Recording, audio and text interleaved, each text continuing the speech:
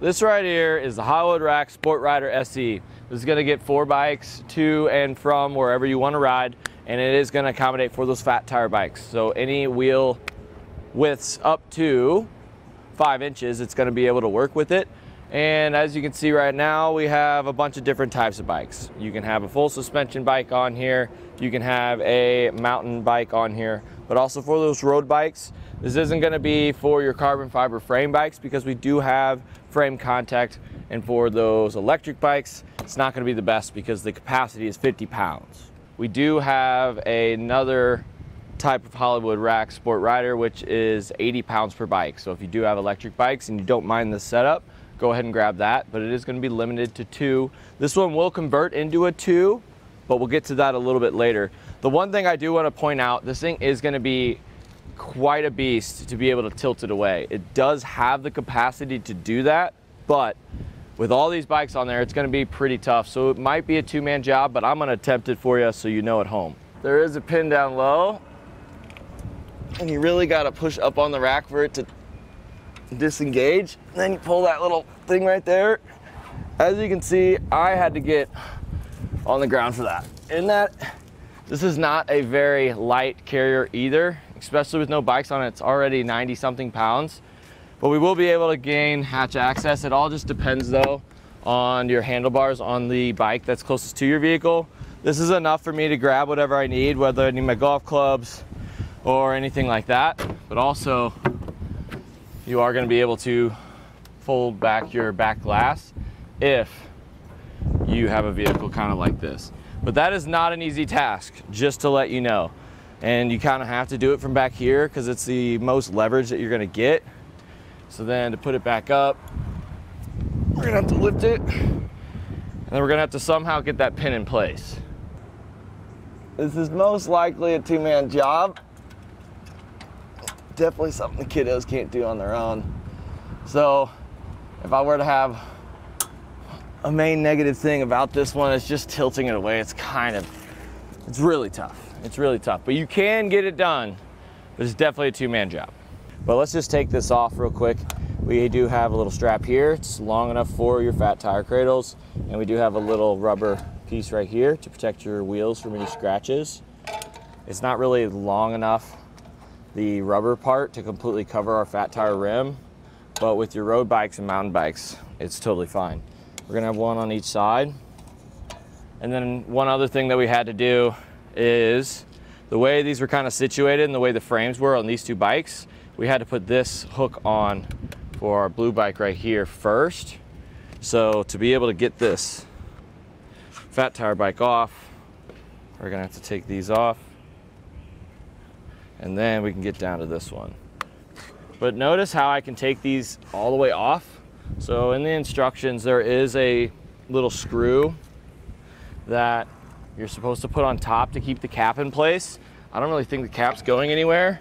The reason why I take those hooks off, or take the little screw out, is so I can take these off. It's a little bit easier to do so. And if you do kind of situate your bike correctly, in some cases you'll be able to kind of fold this down and it'll help you out. There's a little pin here. We're gonna fold this down, and once we take all of our straps off, we're good. But that's another thing I kind of ran into. There are some other bike racks that aren't really going to require you to really strategize where you're putting your bikes.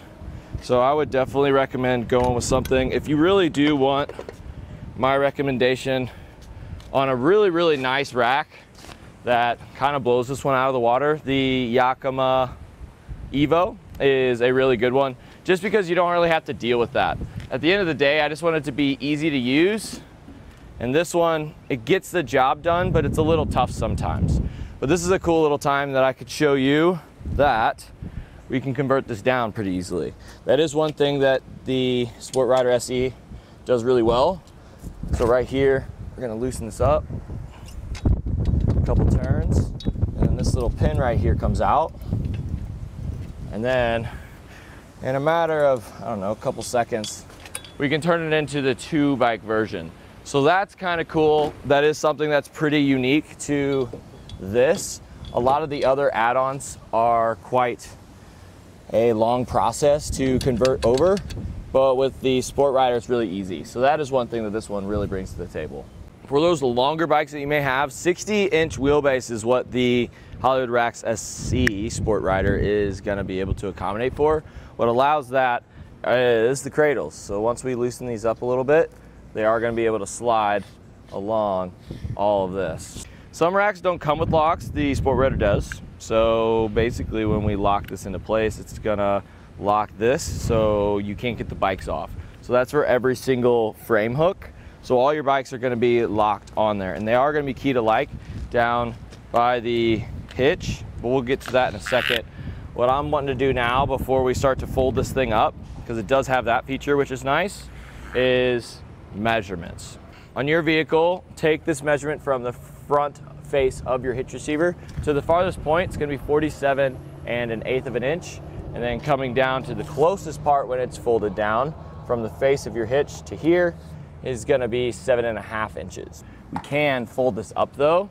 There's a little knob, the same one that I used for the tilt away.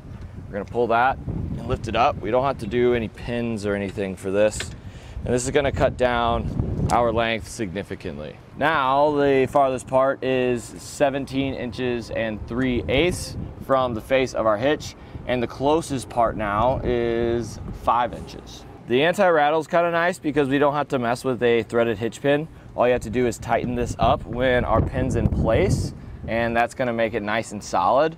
And it is nice that they have a little bump stop here, so you don't really have to feel around in there to make sure that the holes are all lined up. This is kind of nice, but I'm going to show you exactly what it's doing. Right now it's completely solid, but as I loosen it up, this is what anti-rattle is preventing, which is nice. So as I start to tighten this up, which I do suggest kind of rocking it back and forth whenever we're tightening this thing up, and now it's nice and rigid. So that's cool. And on the end of that hitch pin, it's really nice that it has the same exact key as all the frame hooks, and they do give you two, so you can keep one in a safe spot and then the other one in a safe spot. But they do give you two, which is nice. And a lot of the times these bike racks don't really come with that, so I do think it's nice that they threw that in there. At the end of the day, we want to ride. I think with this one, if you're okay with the frame hooks and you're not really too concerned about how difficult it is to tilt it away, I think this will be a good option for you. If you do want to go with a more cost-effective option, Kurt makes one pretty much exactly like this. I know it does limit us to 45 pounds instead of 50, but if you did want to go a little step further and grab the premium option of this, the Yakima Hold Up Evo is going to be a lot easier to load everything. It's a wheel hook, not a frame hook, so it's going to be great for those nice frames that you may have, and it also kind of looks a little bit better, and it is a lot easier to tilt it away. So if you're wanting something that's a lot easier to load up 4 bikes, the Yakima option is definitely for you. If you want one that's not really going to break the bank, go with the Kurt option.